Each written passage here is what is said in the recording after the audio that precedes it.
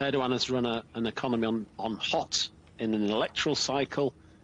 Growth has been too high, which has pumped inflation higher, and also pumped import growth, which has meant a higher current account and trade deficit, which feeds into a weaker currency and then back into inflation. So the economy needs slowing, needs higher rates, probably tighter fiscal policy also. I mean, this is a fine line to tread, a difficult line to tread, isn't it? Because President Erdogan has said that he will stick with the policies from his last term. So how significant would a move away from those be? Well, you're right. I mean, Erdogan has certainly banged the unorthodox policy agenda, the idea that high interest rates cause inflation. From an economics perspective, that's gobbledygook. That's not reality. But I think, you know, he could argue that he ran in the election campaign on that agenda. He won the election, so he's been vindicated to a degree. He now has a lot of political capital, though, and I think the reality is those around him will be telling him that, you know, continuing this policy risks pushing the Turkish economy over a cliff of maxi devaluation and then potential systemic problems, particularly in the banks. So I think, you know, he won the election, he ran this policy in the run-up to election, he won the election on the back of the policies.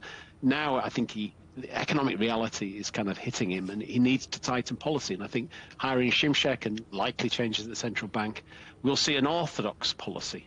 You know, Simsek talks about rational. It's another word for orthodoxy, which means higher rates.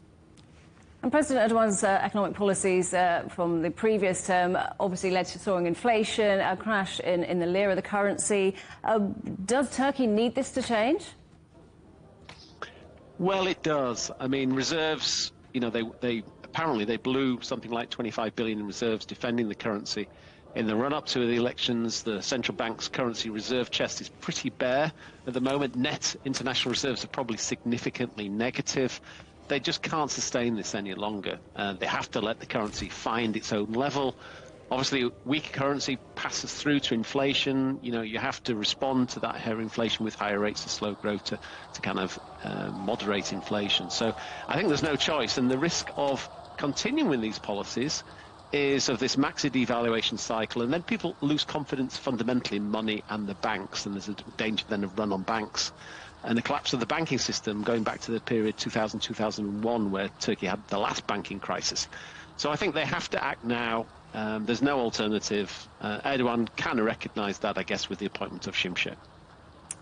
Timothy, good to talk to you. Thanks for joining us today. That's Timothy Ash from BlueBay Asset Management.